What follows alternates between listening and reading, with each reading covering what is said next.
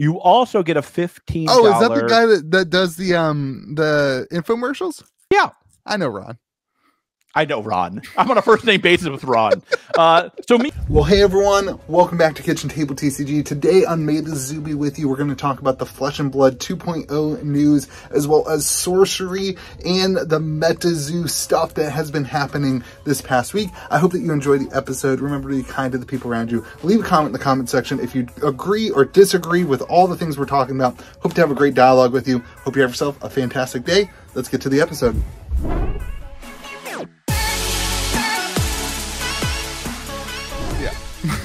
Whoa, no, this was terrible. This is awful. Whoa. Welcome to Metazoo with you, America's favorite TCG podcast. This is our third take, but we're still on the first print run of Metazoo with you. We're still on 1.0. The joke was 1.0. Not the you don't mess. Is that Prime? Are you drinking Prime? No, it's not. That would be really funny. It's just Monster Hydra. Hey, wait, why do you have bottles of Monster there? This is delicious. Yeah, it's like delicious. It's like a water instead of like a caffeinated thing. It's great. Wait, there is no universe that does not have caffeine. None. Oh, sorry. I meant bubbled, like carbonated. Yeah. Anyway. Wait, so it's a flat Monster drink? Yeah, it's like a Gatorade, but Monster. It's God. Great. Your kidney stones are going to be the size of West Virginia. All right, everyone, welcome to Metazoo with you, a TCG podcast where we are sponsored by Prime by Logan Paul. And we are going to talk about Fab 2.0. My name's Louie from KitchenTableTCG. This is George from... No, that was in take 1 and 2. This is George from Compete Sport, America's #2 LGS, behind only... Bill at Reaper. Here we go. We're going to talk about Rudy's free tacos and the Monarch print run. We're going to talk about what a stupid title. It was your idea. It's a Fab 2.0, the combo pack. We're going to talk about Fab 2.0 white borders. We're going to talk about Fab 2.0 Living Legend. We're going to talk about sorcery and other Kickstarter games. And then we are going to talk about Metazoo at the end. So let's hop in. That's a heart. Okay. This first part, we love Rudy's free tacos. Just a recap of last episode. No, it's not. Louis, it's bad for you. This is a clarification. Okay. Rudy, Dr. Rudy, Esquire. Is this because you called him an asshole? Yes. Dr. Rudy, Esquire. I'll add some more titles later if it makes him feel better. Is not the reason your Monarch skyrocketed and went to 0. Some people took it at that, and that is not accurate. That's fair. I appreciate that he's going to make things right with his patrons that were overcharged, candidly. I still don't love the price. I told him that privately and publicly. That's fine. Nothing but love for Rudy. But there is one company in particular that is to blame for this. Now, there's others who lobbied on, who piled on and made the bright boxes too expensive. But there's one company in particular that was to blame. And it was his birthday a couple days ago. Happy birthday. I think that is the person who should be refunding some money to customers. And I think a certain card game company should be publicly asking them to do so. I like it. Never going to happen. But never going to happen. But just like me on diets, one can hope. I'm on a diet too. I just had a candy bar and a Monster Energy. How many calories are in that Monster Energy drink? I don't know. 110. Not bad. How many servings are in that drink? One bottle. I did not. Okay. I thought it was like 18 18 servings. But I had a candy bar that had probably 500 calories. So, all right. So, yeah. And I mean, like Rudy leaving a comment saying there's going to be a video. We still haven't seen that video. This is Wednesday that we're shooting this. So, we still haven't seen it's coming out on Thursday. This comes out Thursday. Are we putting this out Thursday? Yeah. Okay.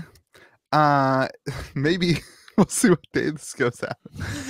We'll know if Louis did his homework or not. You can tell us in the comment section. What day are you listening to? But yeah, no, like I think like Rudy doing something is. I don't know if it was necessary. It definitely shows Rudy like cares about his customers. Yeah, I'm not shocked by that at all. Like no. I think. I mean, like I don't know.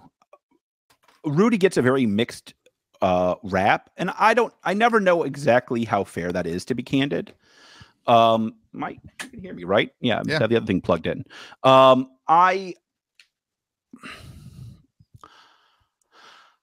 He does well by his patrons. He charges market for hot products, and I wish he wouldn't do that. I'll say that publicly. But like, I get it. I also get it. Like, I remember, like, you know, it's funny. Like, I remember I gained a whole new appreciation for him during Monarch because I charged way below market for Monarch. And all I got every day was 85,000 fracking emails asking me, hey, have you put up your boxes yet? Where do you put more boxes? Do you have any more boxes? Hey, my niece's aunt's grandmother's cat died. Can I please have a box? It's the only thing that will make me feel better.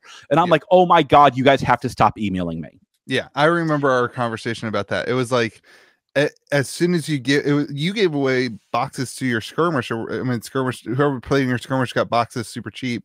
Yeah, like people were super appreciative. And then I remember having a conversation of like, but it just, you give an inch, people try to take a mile. Well, like they were like, I gave everybody a box of Monarch at $125 when the market price at that point was like $400, and I can't count the number of emails I got saying, hey, thank you so much for the Monarch box. Can I have a case instead? Can I get a case? Yeah.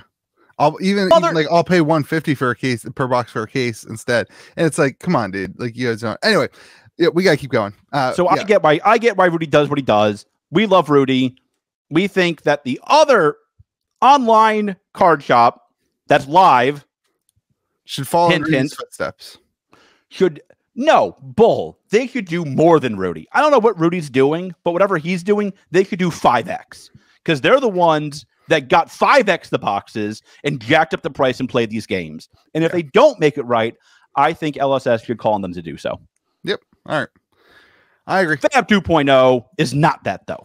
No. All right. Fab 2.0, the combo pack. So we're going to split this up. There's a lot of stuff in the article.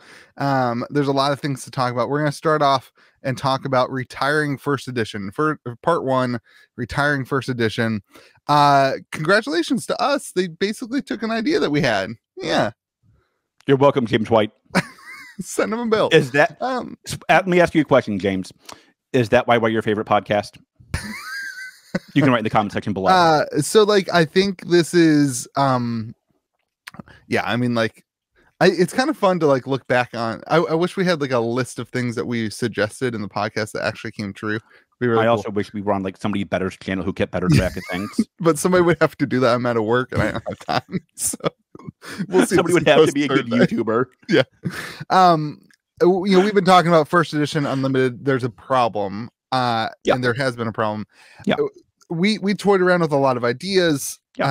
I think what one we actually ended up coming to was not the one that they went with, which is, but for me, the issue here, the good thing here is that there was a problem and that they are working on a solution, and that they identified a problem and that they have presented a solution. Yeah. And so basically, if you live under a rock, they're getting rid of first edition unlimited. There's just going to be one printing, there's just going to be one product. And that's a very important distinction. There's just going to be one product, and it's going to have cold foils and rainbow foils. The cold foils for legendaries are one in every 220 packs. I wrote the same thing. The cold foil for rainbow foil legendaries is one in every 80 packs. So basically, you should still get one legendary per case. But hold on, boo-boo. But the cold foil legendaries got a lot harder to pull. Yeah, but the overall legendary pull rate actually got easier. Right. Which is nice. It got a little bit easier. Got a little bit easier, which is nice. I mean, we'll talk about this in the last part, but yes, I agree. So far, you and I, simpatico. Yeah, no, like this is good. I think this is this is good. Will say, Go ahead. No. I'm sorry. No, I apologize. I apologize. Okay, I'll go. So I will say, like in classic, like they phrased it very weirdly to me. Yeah. Because like, and I told somebody this yesterday. I'm like, if they had said they were getting rid of unlimited, people would have been fine with this. But they phrased it as we're getting rid of first. And there's no real difference between getting rid of unlimited and getting rid of first, because there's still just one printing, right? Mm-hmm. But I do think, like, you know, so for my fellow collectors, we're going to talk about in a minute, don't view this as getting rid of first edition. View this as getting rid of unlimited, because it's the same thing. Basically. Well, they basically say there's no differentiation between first and unlimited. There's simply Uprising, which is a new set. Yay, Uprising. We should have celebrated that. No, I'm not celebrating names.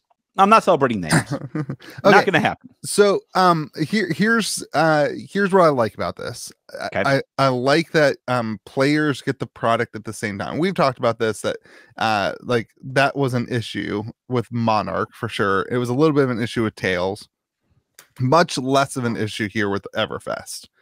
But like the idea that like players don't have to worry about waiting if they want the cheapest version, they don't have to worry about waiting. They get their cards now. I think that's a huge win. I think that's good. For the collectors, I honestly don't like this for new sets for collectors. I think that it makes it a little bit awkward to be like, hey, I'm going to open boxes to pull cold foils, because the rest of your boxes are not going to have much value. Don't do that. Yeah. Buy them on the secondary.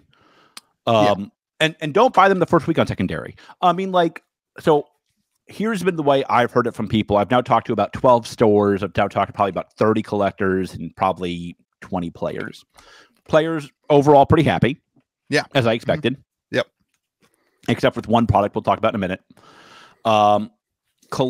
Old collectors, OGs like me, who have a lot of old cold foils from the first couple sets, they're happy. Yep. Cards certainly picked up yesterday in price a lot for the first 3 sets, and cold foil in particular. The newer collectors are pretty bummed, and I think this is a misunderstanding. Whales like sealed product. You're not going to help misunderstanding from an LSS's part. No. I think I have no idea if they misunderstand it too, but like on like the comment section, I noticed this yesterday. People like, oh, collectors will love this. Now there's like less cold foil legendaries. I'm like, well, a lot of collectors like sealed. Also, you can't convince me there's less cold foil. This is going to be my. You continue yours, and then we'll talk. Stores are very mixed. Yeah. And it's funny, and this is where let me be very clear here. Like, I think the change of going to one box is fine. I support. I was my beautiful idea. You're welcome, LSS. You pipe down. It's certainly our idea. No. If I carry the podcast, I carry the ideas. Also, it's like we're really the only one making content that's helping create solutions to problems rather than just saying everything's okay. And we came up with like 15 different solutions. So like we kind of threw everything in the ring. So it's not really like, come on, don't you can't really take credit for like a very easy solution. Continue. I know you want to stroke your ego, but I can't let you have it all the time. Continue. So the stores are telling me that this is, let me walk this back. Half the stores are very excited about this. They're like, this might cut down on some distribution games. This might cut down on some card shop, not something live games, maybe. We're going to talk about that in a minute. I agree with you, but we're talking about that in a minute. So maybe we'll get more into easier allocations. The other half are like, listen, the whole point of first edition was to basically put pressure on customers to buy fast. You wanted the first print run to come out. It has all the good cards, all the expensive cards. You want them to buy immediately. Yep. That's gone now. And they're like, this might not help because of the timing. Because card prices, and you do the market updates, they weren't booming, I would say. They were going the opposite of booming. So they're like, now there's even less pressure on customers to buy and the market's kind of in a funk. Is this going to hurt overall sales? I don't know. I don't know. Like I tend to think that going to one box is okay. I like it. I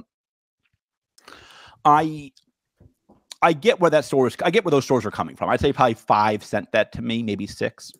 I get where they're coming from. I tend to think that that's a problem that they can solve. Like we'll have release events. We'll have a whole bunch of hoopla around Uprising. I might do a cosplay thing. This that was a joke. I'm not doing cosplay. Basically the pull rates for the legendary cold foils are now equal to a pull rate for a supplemental set legendary cold foil. The difference is that the supplementary sets only had 2 legendaries or 3 legendaries, and these will have your regular 5 or 6 legendaries. So it makes it very difficult for people who want to have an opening experience to, mass box, so, like a lot of us did for Monarch and for Tales. So, which is fine. Like, again, this is fine. It's going to change the way people consume the product of Flesh and Blood. I don't think you will still see the 3 or 4 people who want to do it and who have the capital to buy. You need like 100 boxes now, basically. I think you're going to need 120 boxes to kind of have a shot at hitting the cold foil Fable. But you're not going to see you're not going to see a lot of people do that. And that's going to lower the amount of boxes that stores will be able to sell on release. And then now here's the other thing. Everyone's telling me this is great for new collectors because it makes the cold foils more rare. That is only true if they don't print more boxes.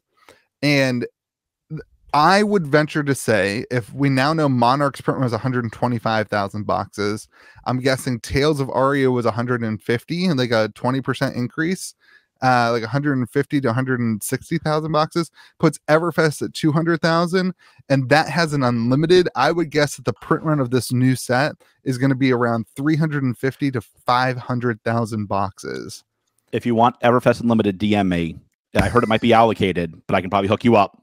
Like, I got your back. When you increase the print run that much, I think you're going to see the Fable cold foils. They're going to be abundantly in supply, I think. I think that's true. I don't know. Like, what I think you can convince me of this might increase some value to cold foil legendaries. I won't be stunned by that. I also like I don't know, like it's a different product. Like I think that's what people aren't. I think we're trying to jam our old understanding of boxes into these boxes, and I don't know if that makes any sense. Yeah. I think it's just a new product. Yeah, but again, I want to highlight. It's good that they have produced a solution to the problem. I liked our solution a lot of doing this, but you get an opening day box topper, like a buy a box promo, and they might do that. They haven't announced there's no buy a box promos yet. Like they might take another one of my brilliant ideas, and they should. Yeah, my ideas are always brilliant, and you always claim them as yours. Well, they're always mine. I can't. I mean, like, yeah, not true, but it's fine. So like if they add buy a box promos, I think I'll feel a lot better about this because then there's that pressure to buy. Then it's like I got to buy it the first month of release because that's when I get my buy a box promos. I think that's good. We're going to talk about some of the issues we see with this at the end. Is that right in section 3, or do you want to go over that now? With the whole article, or with right now we're talking about the combo pack. So if you you want to talk about the draft, because I like the draft part. We can have the draft part. That's fine. I like the draft part. If you pull it during the draft part is beautiful. Yeah, when you're drafting and you pull a cold foil in a draft, you cannot utilize that card anymore in your draft pool. You just get to keep the card. It's in the token slot. Hopefully they don't leave the token slot at the back of the pack, because that resulted in a lot of damaged cold foils from Crucible First Edition. But the cold foil is no longer part of your draft pool, which I particularly like because and the reason they did it is to protect the integrity of drafting, where you don't just draft the most expensive card. There's a famous Magic the Gathering. I know. Okay. He pulls a foil Tarmogoyf and he takes it, even though he's not playing, and he lost the worlds because of that. And then people roasted on the internet. Then he was like, "This is more than I make in a year. Go pound sand, idiots." Yeah, but like that's the point, and I think that's a respectable reason to do it. So it's very funny. I really liked that. That was my favorite thing they did, to be candid. My players were very mixed on it in a way that they caught me off guard. I liked that one. I liked that. That was my favorite change they made, honestly. But my players were pretty mixed, and I got to rethink it because I tend to think people who draft 4 times a week might know more about draft than somebody who does it once a quarter. Yes, my gut. I don't know. That's fair. They're concerned, and like I get this. Like I'll tell you what they told me, and I can see where they're coming from. I'll use Mask, which I saw you pull one of last night. I pulled a Mask and a Techno Foundry Heart for the same person. They paid $195 for a Mask and a Techno Foundry Heart cold foil. I'm on to 1K. If you're opening a pack and you get a cold foil mask. You want to play with it. Not if you've already drafted everything for brew. If it's your third pack and you've drafted everything for brew, you can't play with it. I get if it's your third pack, but what if it's your first pack? Then fine, but if it's your third pack, you're screwed. So this rule should only... Yeah, you're screwed. You got to take a cold foil mask instead of the one card in this draft. That's a good point, Louis. You also don't have to take it, might I add. Sure. In our last draft I opened up the hat from Tails, cold foil hat. The Ragamuffin. I took it first. That was my first pick, and they were like, "No, it's like a $7 card." I'm like, "Did I ask you? Did I ask you to rate my draft draft skills? I'm value drafting, son." Anyway, I see. lost. I see either argument to it, but it's not. I like it. I will say my players had a stronger reaction to it than I expected, and that's why I'm kind of reprocessing it. Yeah, that's fair. This is not going to be a fire episode. This is going to be this is a kind of confusing episode. Yeah, this is going to be like, we need some time to figure this out. And I think we owe it. Not only that we need some time, we owe it to the game to let some of the stuff go. We will get into fire here pretty soon, though.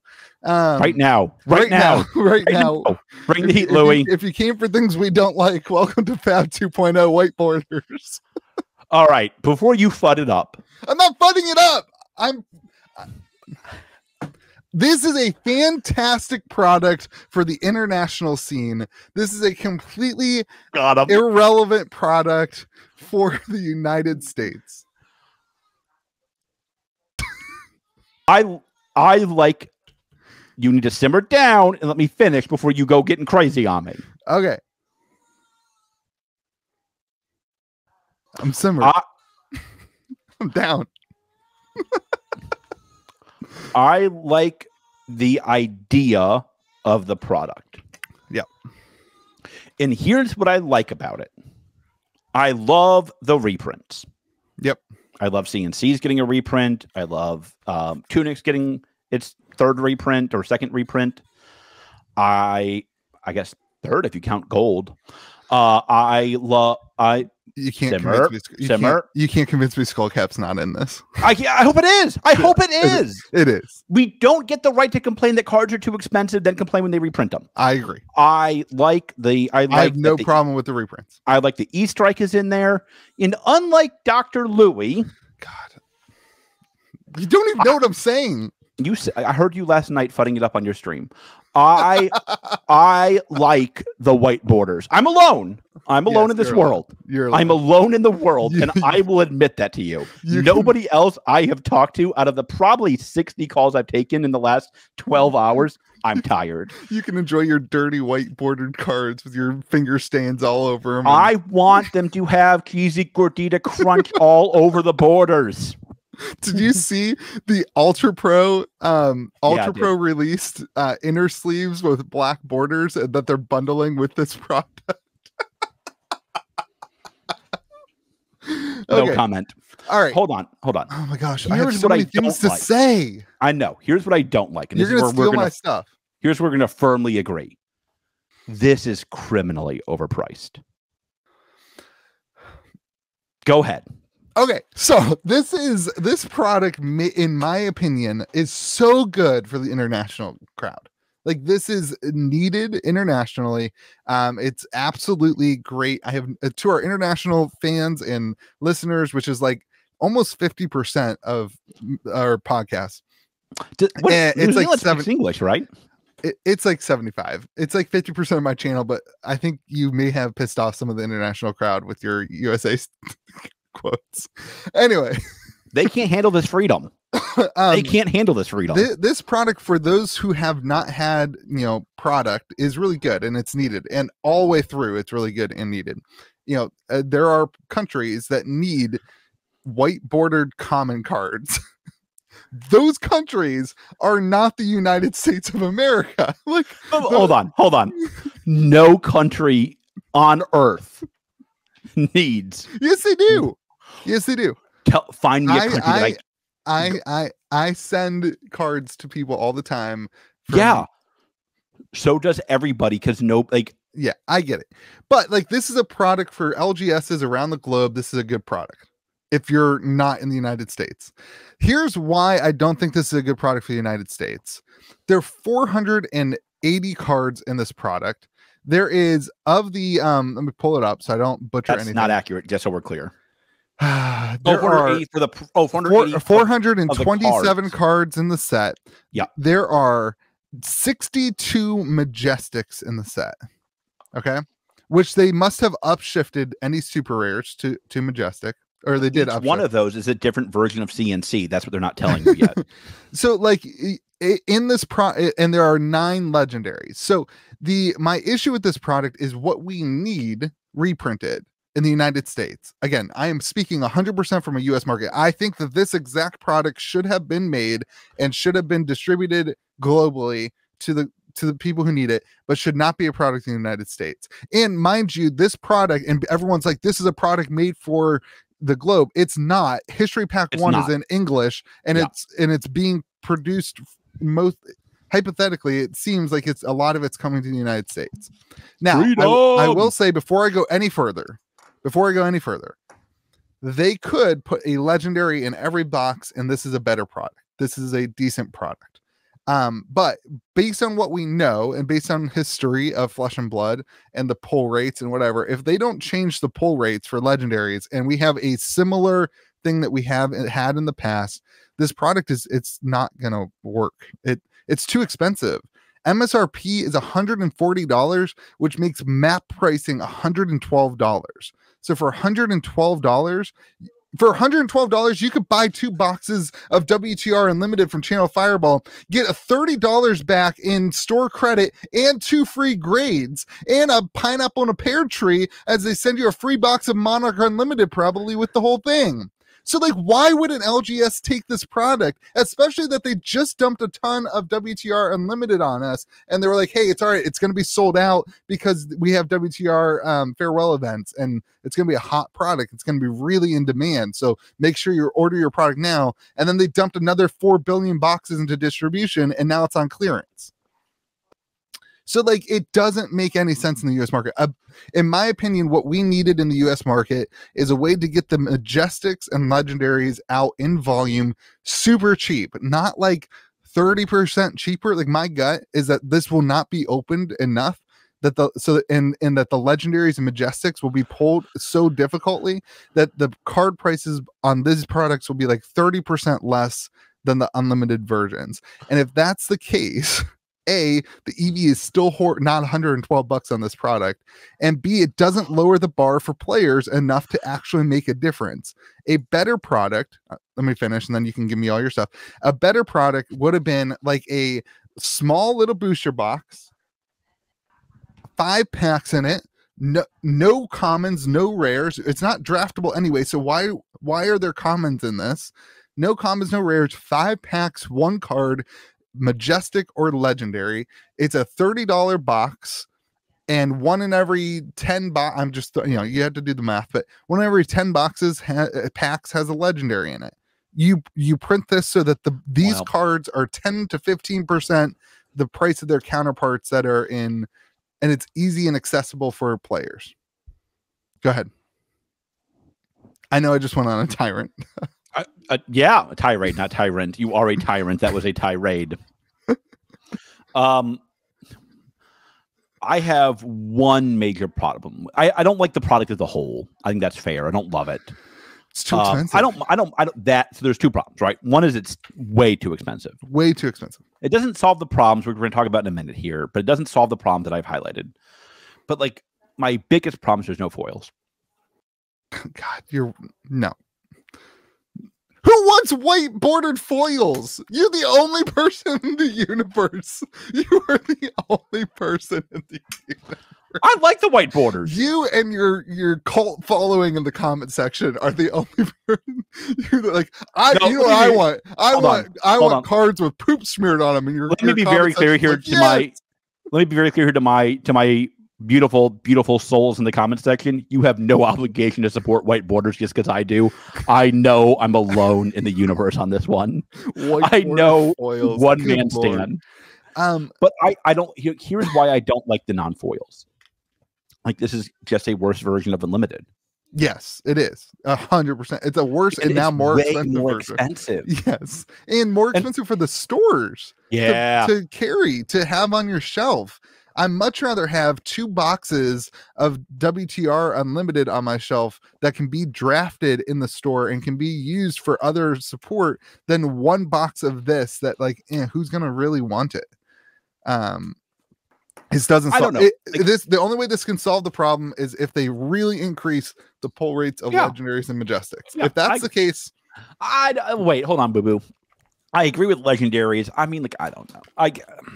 I don't know. We'll see. I will say that, like, I will tell you, I put in my order yesterday for it, and my distro immediately called me because he thought I made a mistake.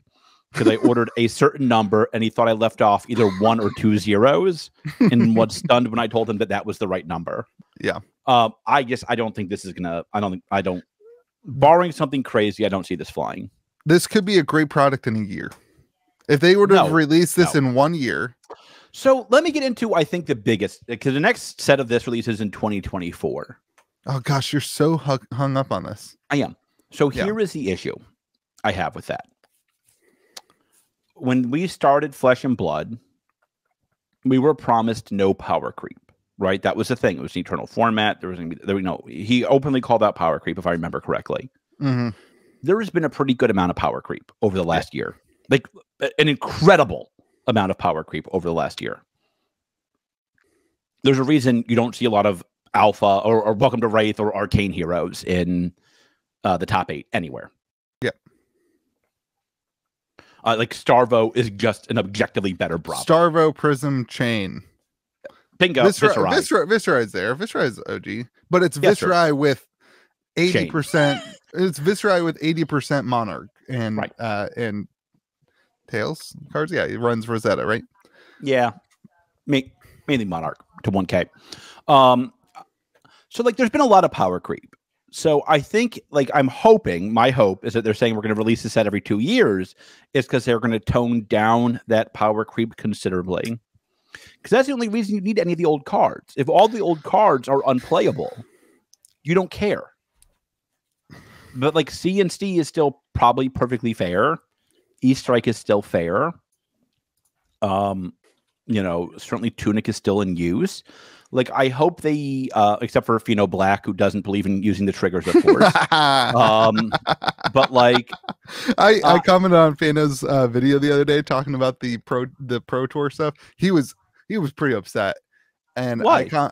Because of all the changes to the Pro Tour stuff. Yeah. And I just left a comment. I just left a comment that was like, "Hey man, like, love hearing this perspective of the game, because I'm not from that." He watches the channel, so he may heard that. Anyway, continue. So I mean, like, I hope they tone down the power creep, and I hope this is the time they're going to do that. I don't know. Like, I think that's cool and that's good. I have a couple of broader issues with the statement that we'll get into at the very end. I think that makes more sense for me. I want to make one point.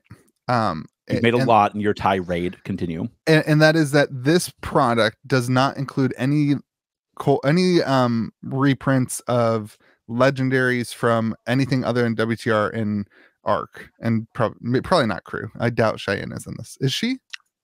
Oh, no, she's not. Good. Hopefully not. But the most expensive legendaries on the market right now for Unlimited are not the ones that are in here. Grasp is really the only one. Phantasmal Footsteps not going to be in this product. We have no idea if Grasp is in there or not. Well, Grasp could be in there. Right.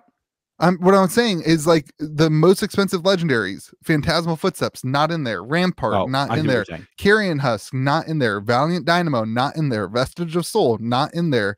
The first one, those are all above. Tunic is one of them. Is high. Skullcap is high.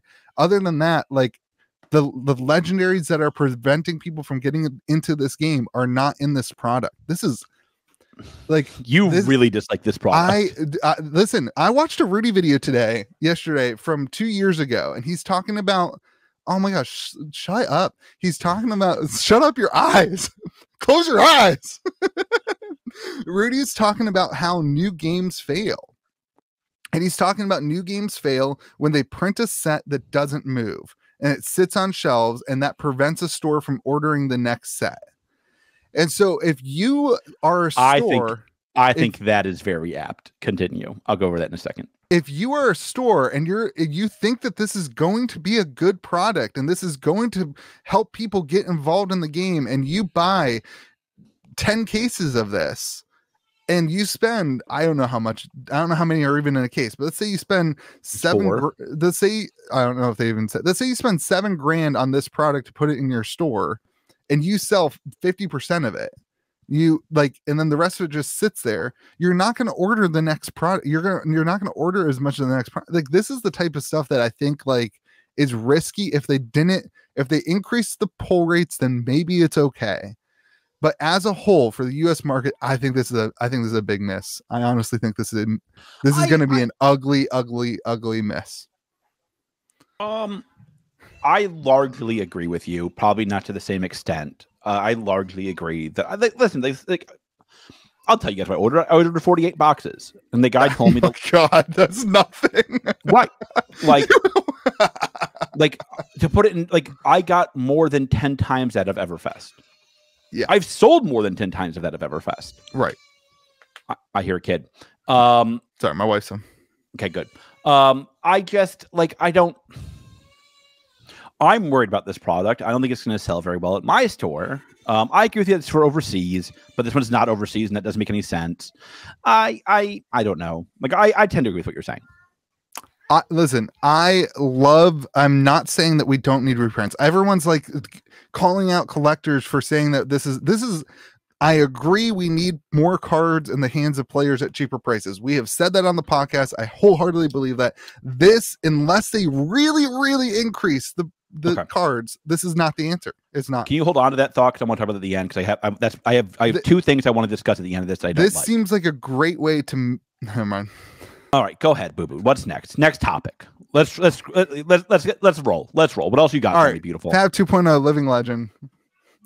Go ahead. Go ahead. I heard this yesterday. Go ahead. No. Before we get there, I want to positive. Casual formats and PvE, baby. We're getting PvE. It's gonna be the best. It's gonna be so good. I love that they are making. I literally could not care less about PvE. But shout out for Commoner. Love Commoner. Commoner is GOAT. Commoner, I love the inclusion of rare heroes. I think that's awesome. I like that. I do like the rare heroes included. It allows you to use mandible claws as a rare, which is kind of cool. The weapons. Yeah. Anyway, I like Commoner. PvE, stoked for. It's going to be their main. What do they say? Their main casual format. Yeah, their main casual formats. I awesome. Really hope you're right and I'm wrong on this. Oh, I will say so. This is I don't know if it's just my bias. I have no interest in PvE, but I don't think my store does either, but we'll find out. You've probably never played Dungeons and Dragons. I have, first of all. No, and second of all, there's you seem like the type of person who thinks that's a waste of time. Yeah, those people are the worst. This is great. It's gonna be a great product. I wish here's one thing I will say about this part of the article.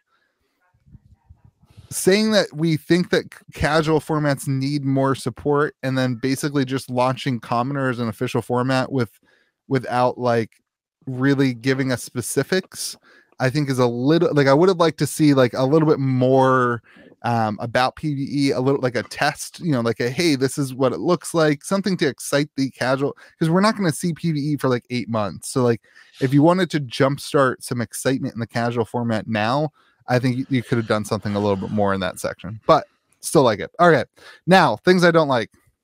Back to those. Oh, we're not going to talk about the ELO stuff because I can't think of two more people who are less qualified to talk about ELO scores or LOs, whatever that. I don't even know what it's pronounced. All right. Deep breath, Lou. You're going today, son. I like this. This is great. That's like a day off for me. It's like a vacation day. Weapons are now retroactively applied to heroes so that when they living legend, the weapon also gets banned. But wait, it's okay that we're changing all that because there's now a format for living legend heroes that you can play in, like, I don't know, like 3 years when we have more than a couple heroes in living legend. I hate this. Well, you've hidden that very well. I don't hide things. I have nothing to lose. I have nothing to lose. Nothing. This is all I have, and it's nothing. This is my opinion, and I value their reason. Like in their game, what they say is where's the rules and policy? Their rule and policy, their entire thing says the purpose of this is to allow. That's tournament rules and policy. Hold on, reprint policy. Where is it? Card legality. To support long-term utility of card ownership. That goes against everything that's in this part of the article. It goes against it. We're gonna make cards not legal anymore because a hero that uses them got banned. That's not what they said in their card and legality policy. And this is the stuff that I hate as a collector. I understand that as a player, and this is the argument, as a player, it sucks to have a format that's dominated by Luminaris and it's an oppressive card and whatever. Okay, then don't put it in the freaking ban game. that card. Like, that's what I don't like about it. Then ban that card. Don't print the card. Don't print the card. Don't print it. Like, don't man, like, and listen, like I have a small, I think I have 4 Luminaris cold foils. Oh no, I'm out $800 when this happens. Okay. Wait, so, are Luminaris is $200? Like $250. Yeah. So when they drop down to the price of a I will see you all on the marketplace in a few minutes here. Continue, Louis. When they drop down to the price of a dusk blade. Yeah. Like, this is what I lose out on $1,000. That's fine. That's not what this is about. This is about the confidence in the collector's market for people wanting cold foils and to collect those things to have. There's no, like, it makes no sense. I don't know. Like when Briar goes out and Rosetta Thorn goes away. They will never let Briar become living legend ever. They will just constantly nerf her because they're not ready for me. Or okay, how about all you fans of playing Dorinthia and Dorinthia Sabers and Blitz, and you really like that deck on that format, and then Kasai gets living legend, and now you can't play Centauri, you can't play Centauri Sabers. Like, I don't know, man. It just feels bad to me. If you wanted a vintage format, if you wanted to make this a format that changes, wait. I know there's this new push for vintage. I don't know where this came from. We're doing a vintage. We're doing this. Did you know this? No. We're gonna do a Crucible and Before tournament, like a big one, like huge prize support. We're gonna do, it's only WTR, Arc, and Crucible cards. Nothing else is legal. Crew meta, and we're gonna do a whole thing. We're gonna call it vintage. It's vintage, baby. Why are you looking at me like that? Wait, does it make it old? Does it make it better if Plunder Run's still legal, but Drone of Brutality is not? Wait, I guess that's true. I like the game's been out for for 3 years, less than. Yeah, I know. I don't like, this seems like an add-on that was completely unnecessary to me. It seems completely irrelevant. I largely agree. I'll be honest, I don't care. This is not something. This really stuck in your craw. I don't care about this. Yeah, I don't like change. I don't like changing. I know. Like, this is, to me, I don't know. I just don't like. I don't like changing the collectible side of the game. So Louis has gone on a couple tirades now. Now it's my turn, I think. Okay, fine, fair. There were 2 things that I think I was looking for in this release that were not there, and I'll be candid. I think these are the 2 most important things. Yep, I agree. And this is where I slept. I went to bed and I was like, people were. I think people are generally positive about this 2.0. Think that's fair? Mm-hmm. I'm very anxious, and let me explain to you why. Now, this could all be fixed and them just not announce it. That can be true, and I hope that is true. But there's two major changes I was looking for that were not announced. First and foremost, I was hoping there was going to be some mea culpa and in a way to address the kind of direct partnership and distribution issues that they have had. Yep, I agree. Instead, they announced it on Channel Fireball's birthday and thank him and thank their direct partners in the first 2 paragraphs. Right. Yeah, they thank your LGSs too. Yes, true. I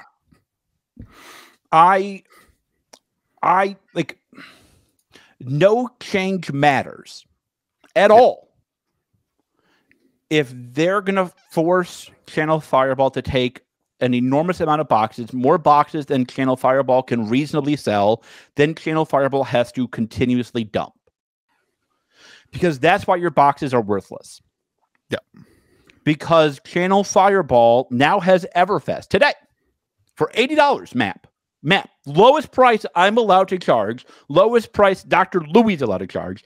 But that's not all. Ron Popeil's still alive, right? I don't know who that is. I don't know who that is. Nobody knows who that is. You were dead wrong about the rocket surgery thing, might I add. I know I was. Yeah. Put in the comment section below if you know who Ron Popeil is. I like that little the pasta maker he had. But wait, there's more. You also get a $15. Oh, is that the guy that does the infomercials? Yeah. I know Ron. I'm on a first name basis with Ron. So me and Ron, but wait, there's more. You also get a $15 Channel Fireball Card Shop Live gift certificate. So you're really paying $65 for the box. Yeah. Josh disagrees with not, you. I heard him. Josh, get better. All right. You could not be worse at this than Louis. That's impressive. It's all right. At least Josh had an opinion on it. I had an opinion on it too. Yeah. I've noticed. Hold on, sexy. I'm not done yet. So that is single digits more than I pay for my boxes. Yeah. And mid-single digits more than I pay for my boxes. Yep. If that problem isn't fixed. And that is shipped.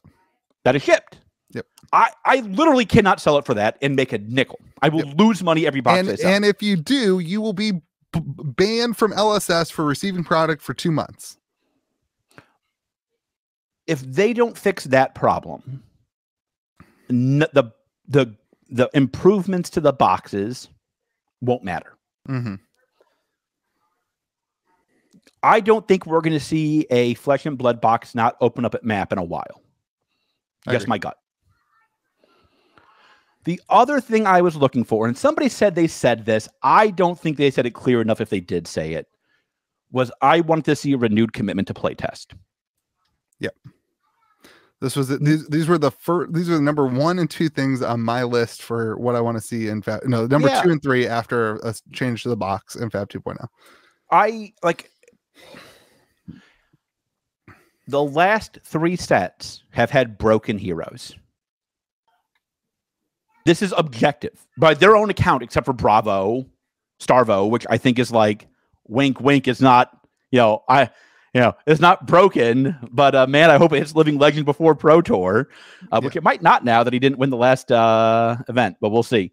The last event was Skirmish. Oh, that's right, Skirmish. Not Skirmish. It was Blitz. It was Blitz. Yeah, I can't get those two things. I know. You're not bright. I was about to call you a terrible content creator, and I don't even know how'd that go. That's right. It was Blitz. I'm talking about that. Sorry, everybody. This needs to be fixed. Yeah, playtesting.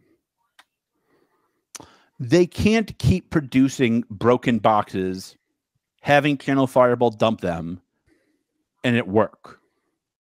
Yeah.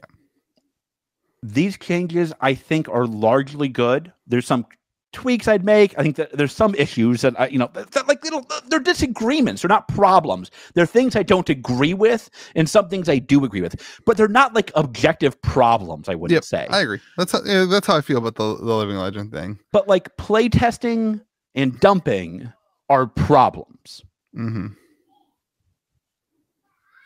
And those are things that aren't addressed in this in a way that I felt good about.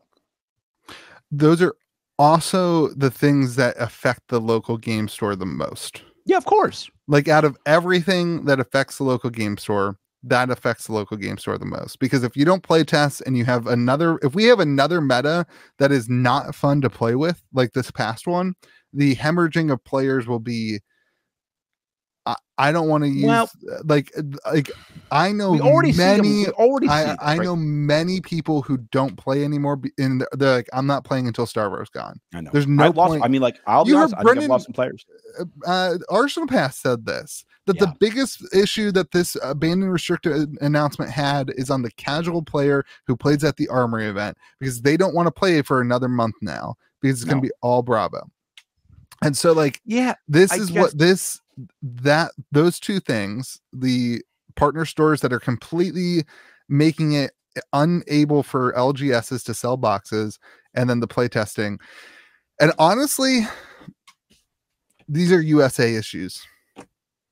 Those are inherently USA issues, because we don't see the Bravo meta happening as big of numbers overseas. And we don't have competition with Channel Fireball overseas. This is a result of not having a USA liaison, a USA person experiencing and understanding things going on in the USA. I agree with that. Listen, like, I think these changes are fine, but I will admit I woke up and thought, what really changed? The boxes are better. Boxes are maybe better. Like, let's go back to this for a second. They are providing a solution. That's a win. They are attempting a solution. Yep. That's here has been my issue. This has been our issue, mainly mine. Boxes are too cheap, and staples are too expensive. Yeah.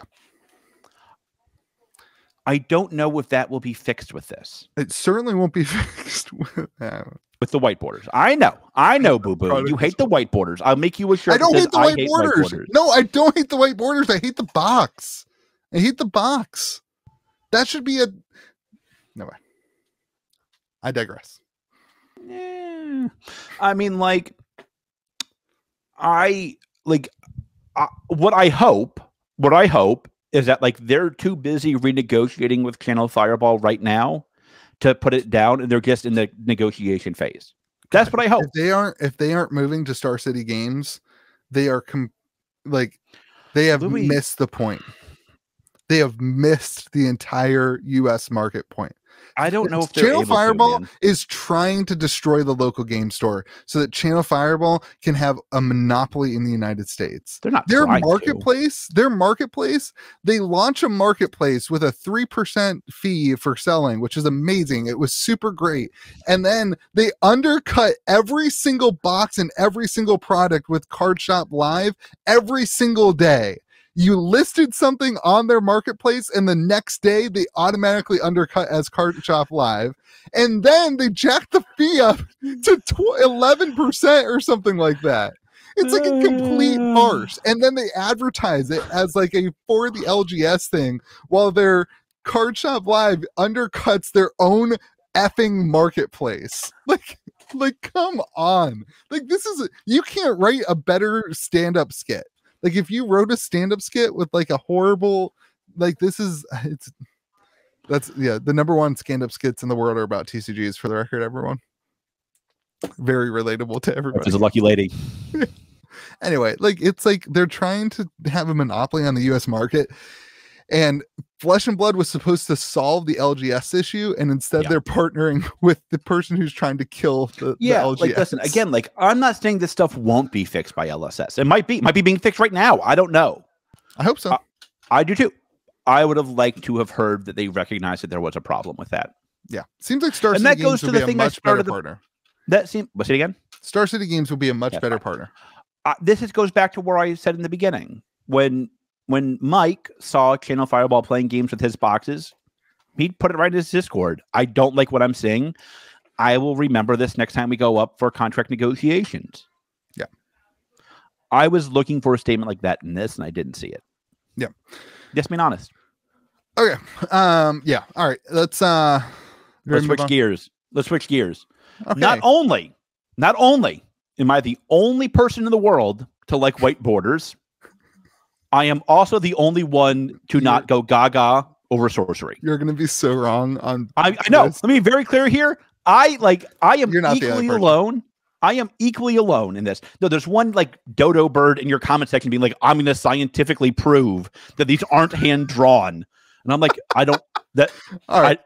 That's not my issue with it. We're talking about talking about care if they're not hand drawn. Talking about sorcery now, everyone. So, all right, Dr. Louie, you in your infinite TCG LGS wisdom, I know your store is booming and does amazingly well compared to my lowly store. Okay. So tell me, what am I missing? Let me start off this. I'm not negative on sorcery. I'm like agnostic on sorcery. I like it. What am I missing? You are missing. You are entrenched in the flesh and blood attitude of like TCGs are for the local game store, and you like this is not a product that I would say is going to save the local game store and is going to be a massive, addition to the local game store. I think that sorcery is a phenomenal transitional game between board games and TCGs. And I will say it was fun the game I played. That is a massive, massive market that is not tapped at all. I played a lot of board games with a lot of different people. And anybody I ever tried to get to play Magic from that world who had never played a TCG, they couldn't do it. They didn't like it. They didn't like that there wasn't a, tactical side, a board game side of it. And I think that this is a transitional product that if you have a board game scene, or if you have a group that you play board games with, this is a perfect product to be like, hey, you guys want to try this new game called sorcery? And then you can transition it into, hey, this is also a TCG that you can open up boxes and whatever. So I think there's a really good market for this. Now, I will say they're not going to be doing a whole lot of tournament organized play stuff. So I think for an LGS, this is a grassroots. You've got to create your own community if you want it to work at an LGS level. My question is not, should an LGS carry it? I don't really care. This is not that, like you're saying, that's not what this product is for. There's only one release a year. Here's my question. What? Okay, I want to address that because that's everyone's negative. That's not a negative. It's a fact. I know, but everyone uses that to say there's no way a TCG can survive at one release a year. I would not hold on to that as tightly, honestly. They made way more money on this Kickstarter than they anticipated. And things like that can change when you have more money. So if they decide to change their business model and say, hey, actually, we are going to do more sets a year, that can always happen. That's not my point. I don't care about that. That's fine. Okay. Also, it's like 400 cards in the set. That's a lot of cards in the set. Continue. Not as many as White Border. Which is 3 sets. No, it's not. It's a new set. Okay, continue.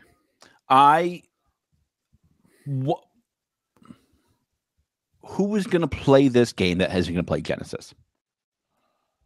This is different than Genesis. Genesis is trying to do the LGS thing. So the difference is that this company hits the LGS. No. Listen, this is not selling it. Marketing is different. The marketing is vastly different. Sorcery is a game that I think you play with your family, you play it with your wife, you play it with a board game group. I think Genesis is trying to do more of a competitive TCG element. They're going to have they've got a $50,000 tournament coming up in Columbus. Do you remember when that is? I don't remember exactly when it is. It's coming up in the next couple months. They've got all that. They've got tournament kits. They've got organized play ladders. They've got all the things that TCGs do to be competitive. Sorcery is a casual game at its core that will have potentially some competitive sides of things. I think that you may see some LGS created sorcery things if somebody wants to do that. You might see an LGS who really likes sorcery put on a competitive tournament or something like that, but it's not going to be hosted by sorcery themselves, and that's a huge difference. I think the casual player will gravitate towards a game like Sorcery that is less of a really, it's like more of a board game-esque thing, whereas I see Genesis as a TCG. I think that the products, just because they're both like tactical, tactical grid-based, doesn't mean that they're the same product at all. I mean, I think that's fair, but I also think that, like, I think it's equally fair to say that that means there will be some overlap, right? There's not that many grid-based games. Like, that's a pretty natural comparison, I would say. The gameplay is also pretty significantly different. That's fair. Like, significantly different. That's fair. So why does this excite you? Let me ask you that. Like, what about, like, you're all in on the sorcery hype to be train. fair, I'm pretty much all in on any card game. Like, let's not dip around the truth. I like, shout out the Legions. I'm a big fan of card games that provide unique collectible experiences and unique gameplay experienses. I would say what about this one excites you? For Sorcery, the artwork is phenomenal. So maybe very clear here. Amazing artwork. I think like the artwork and collectability that are in Sorcery as a game is absolutely phenomenal. It is flesh and blood level, like alpha level collectability in my mind. Would that change if I could scientifically prove that they weren't hand drawn? You can't do that because they were hand drawn, but sure, you and the guy in the comment section can just have my favorite field day. But like, I think like the collectability side, I mean, the boxes, the print run, some people have done the math. It's like, I think it's like less than 20,000 boxes. Like, that's, again, like alpha level. I'm not arguing if it's 10D time or not. I think I don't care about 10D. Listen, I'm not talking about the 10Ds. I'm talking about collectability, like having like a fun, rare thing to collect. Like, all right. I think so. That's here's what we're gonna do, boys and girls. Set collecting is great for it, and then it's a fun game to play around the table. I will say the biggest loss to tactical gameplay. This is the biggest issue with a tactical card game, is that you can't just grab a deck, put it in your backpack, and play with your friend at the airport, or play with your friend at the, when I was in high school, we would play at the YMCA, or, like, it's just not like you can't just like, throw, you have to have a grid. You have to have the board thing, and you don't have to, but in order to actually play, you do. I agree. Okay. So here's what we're going to do, boys and girls. We got to get to the zoo, because you got to go do other nonsense, and I want to talk about the zoo because that's pretty much what I always want to talk about. I'm going to do some more research on Sorcery. Louis can do some more research on Sorcery. We're going to start a segment called Grid is Great. God, no. We're going to work on that for sure. On the Grid is Great segment, we're going to alternate between Sorcery and Genesis. Yeah, I like that. Because we love us some Genesis, and Louis loves some Sorcery, and I'm trying to understand how they raised $80 trillion. Before I played Sorcery, I thought that Sorcery and Genesis were going to compete. I no longer think that. I think that I will admit that I think Sorcery was much better than I said this several times now publicly. Sorcery was much better than I expected in terms of gameplay. Yeah. It was very good. It was very fun. I get that I'm in. I don't know. Like, I don't know. I don't know why it's not like, I don't know. Because from an LGS standpoint, it's rough. It needs some work. If they want to be a game that's in a bunch of LGSs, they need to do some work on that side of it. But I don't read that as the advertisement. I agree with that. Fab, that was their thing. That's what they claimed. That's what they said. That's why the Channel Fireball thing makes me so mad. They said that they were a game for the LGS. They are not saying that. They're saying that they are a casual game. If I were making decisions for Sorcery, I would just be direct to consumer. Oh, they should be. If they're not. Like, I would just be there. I mean, they're going to go through distribution. I would just go direct to consumer. Like, that's how. What distributor picked them up? Do you know? Oh, they've had. He told me they've had like almost all the distributors reach out. Oh, I'm sure. Like, Remember my joke like in the 4th episode about how I can get Sasso to take any card game I want as long as I give an exclusive promo? Yeah. That's the same thing with distributors. If I were Sorcery, I would go direct to consumer and absolutely give LGSs some sort of bonus like they did with the Kickstarter. Yeah, absolutely. Like that's the way that I would go with it. Anyway, yeah, all right, let's move on to Metazoo. Grid is great, coming every week. Metazoo. Magic is real. That song is on repeat in my house. My daughter wakes up and says, "Play the Metazoo song, Daddy, play the Metazoo song." She loves it. She walks around the house going, "Power is real." It's awesome. It's been in my head for 3 weeks. I can't get it out. How's that going for you? It's great. I love it. Meta. I've never listened to the Nightfall or the Wilderness theme song. That's the only one I know. It's the Wilderness pretty good. Yeah. All right, continue. All right, a few things. You never told me what we're talking about in Metazoo. I'm learning with the listener. A few things to talk about. Thing 1, MagicCast sold out.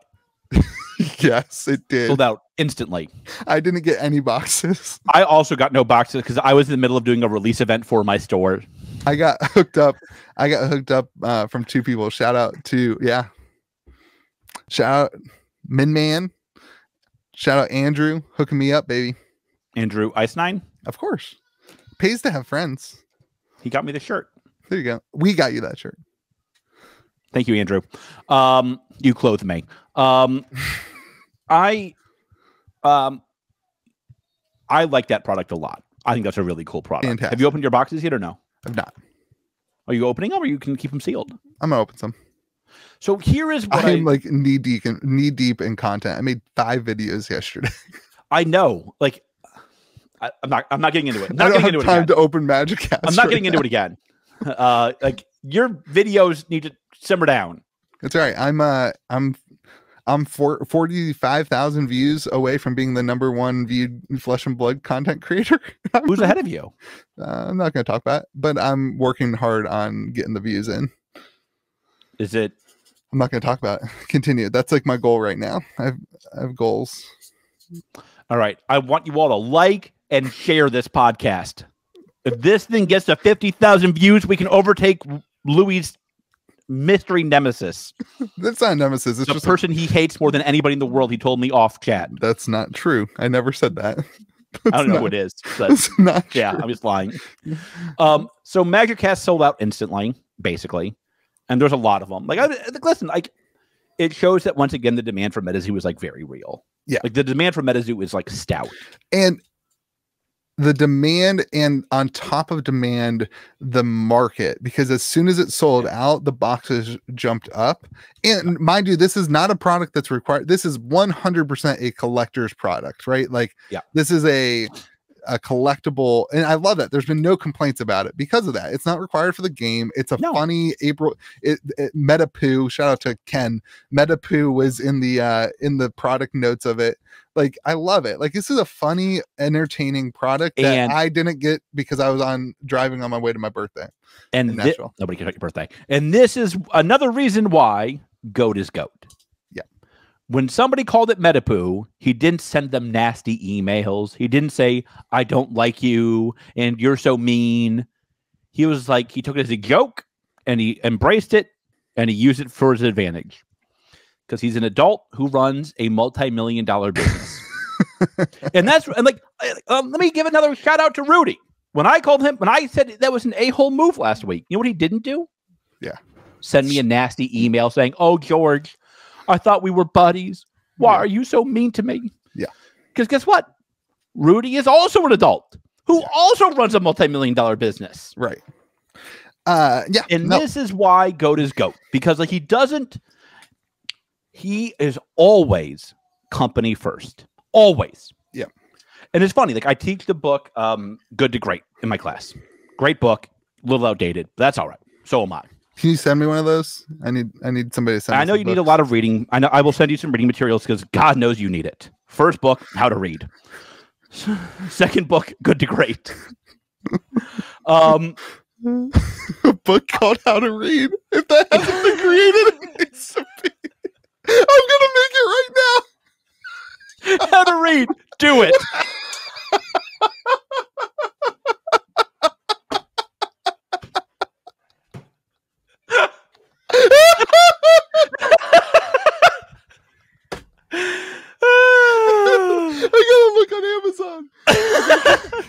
We are sponsored by the book How to Read.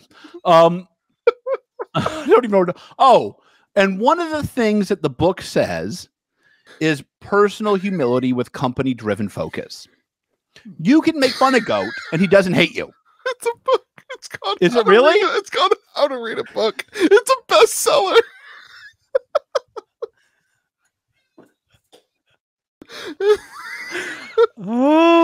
Okay, continue.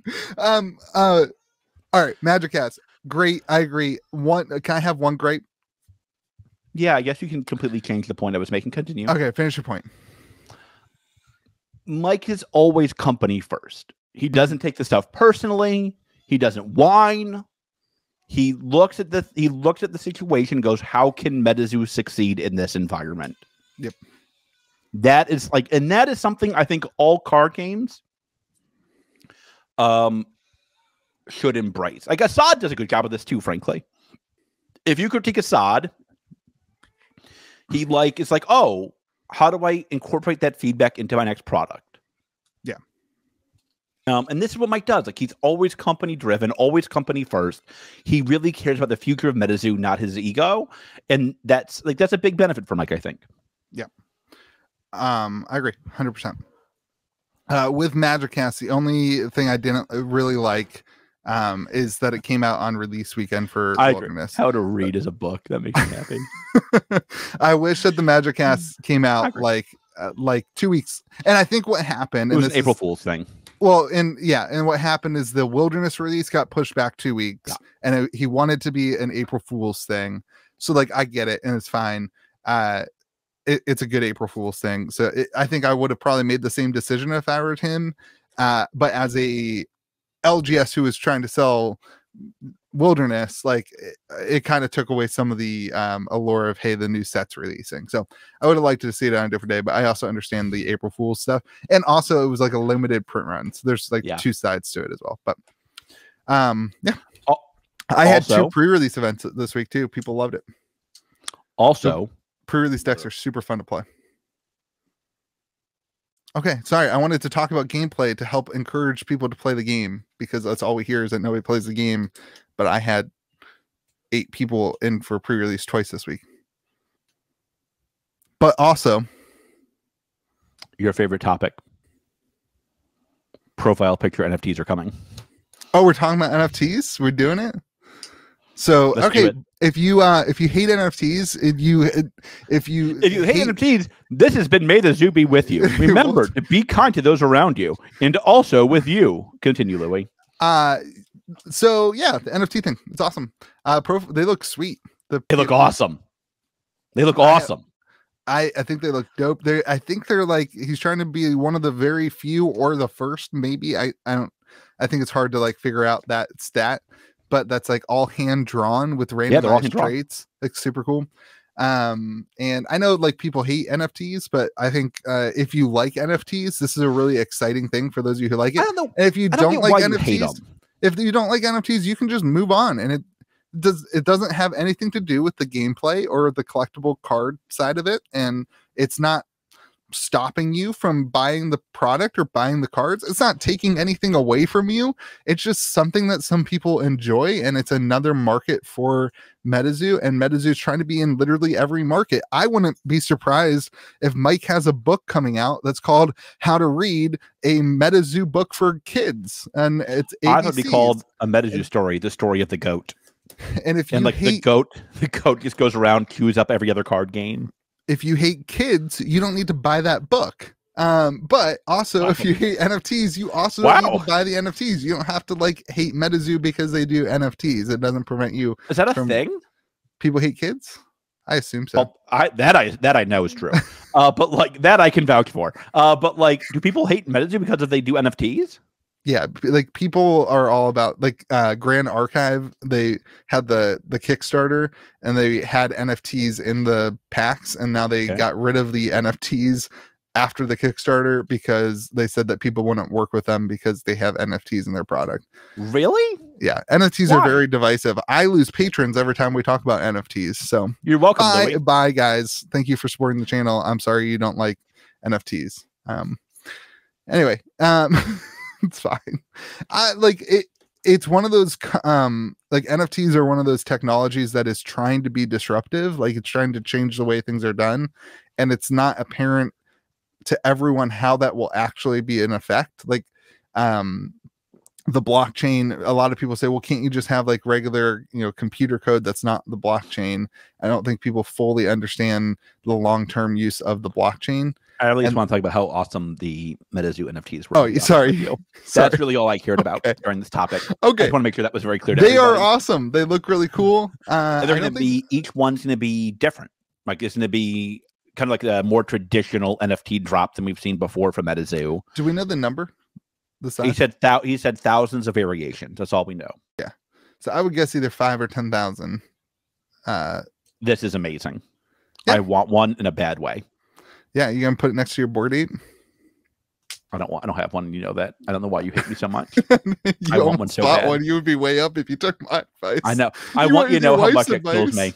You went with your wife's advice instead of your friends. That was a mistake. That was a mistake. Like what are you doing? like a 6-figure mistake with the first digit not being one mistake. Yeah.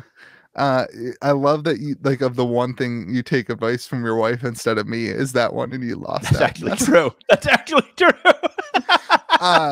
I'm stoked about this. I think it's going to bring some excitement to. I think it's going to bring a lot of excitement. It's going to bring people in the NFT crowd to start seeing those profile pictures, to start seeing it. This is when people complain about this, they are losing sight that this is a marketing strategy. Yeah. That like this is a, like Twitter is going to have verifiable NFT profile pictures where you have to log in with your blockchain, prove ownership of this in order to make that your profile picture. Yeah, you can right click, save it, and put it as your profile picture. And you that's can do fine. That. And like that's leave it very clear here. I couldn't care less if you do that. I hope you do. If you're supporting the zoo, baby, I support you. Yeah. It rhymes. It's true. Continue. But the point is, for the marketplace, for the thousands of people who are involved in NFTs, this is a marketing ploy, a marketing strategy moving into that world. Already we have the NFTs with utility that allow you to get access to special products like the NFT boxes. It's not removing it's not like a gate to get any product. Like you don't need a Metazoo NFT in order to get a booster box of Wilderness to play the game. No. You need a Metazoo NFT to get one with a little sticker on it that has value for whatever reason, because the market I don't understand it. I have 12 of them, but I don't get it. I don't get it. That's all right. I don't sell anything. So and like, here's the trick. It's like, I don't get why I would want a Metazoo NFT box. So guess what? I don't have one. And guess what? I don't go on here and be like, oh God, they made a product that's not for me. Yeah. What jerks? Like, if you don't like the product, don't buy the product. This is marketing of like you're seeing big companies coming out and doing like NFT marketing and stuff like that. So this is another form of marketing that you don't need to be upset about, that you can simply enjoy the idea that more people are going to be excited about Metazoo as a result of this. I'm hyped. Stoked. Absolutely stoked. I need you to teach me how to add a profile picture to Discord when I get mine. I'm not doing that. Uh-oh. I like your. I think it's such a basic thing. It's like not even that complicated. Uh-oh. Like I have a problem. Mike, if you're listening, I'll be in Dallas. If you release them before then, will you do it from my phone? That'd be sweet. Yeah, like I'm absolutely all for it. I love that they are hand drawn. I love that the artwork looks really cool about it. Looks great. I think I'm all in on these. I like these a lot. I'll be buying these. These. I think if I'm not mistaken, I think I get some for being a coin holder. You get one per coin?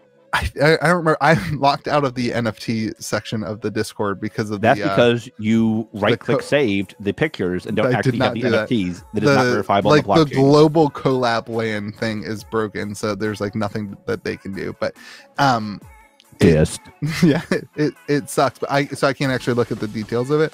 But my understanding, I think coin owners get one, so that's pretty. Oh, awesome! I'll get some. I would get them for free then. Yeah. All right, you have to go. I know that look. Yes. I know that look. I know. All right, everyone. All right, everybody. No, that's it anyway, right? That's all we need to talk about. No, was there something else? I guess so. Nope, there's nothing else. All right, everyone. Thank you for being here. George, thank you for your time and your candor. Wisdom. And free books. And baldness. And your book everyone go buy the book, How to Read a Book. Dana, there's a book called How to Read a Book. How stupid is that? All right, everyone. Remember to be kind. Oh my God, we gotta make an NFT of the book. Remember to be kind to the people around you, and may the zoo be with you. And also with you, Louie. Have a good one, buddy.